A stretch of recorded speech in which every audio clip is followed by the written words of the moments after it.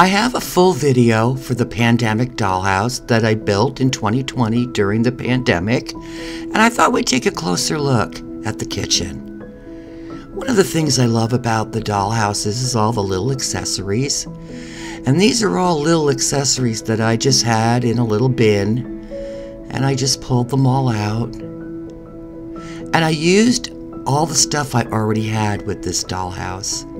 Love the calendar. The curtains I made from a vintage handkerchief. I have lots of little vintage handkerchiefs. They're beautiful. They're a memory. And I used the blue wallpaper. This is the little hutch that I actually built the top of from just extra trim I had. And all the little canisters and little apples. Very cute.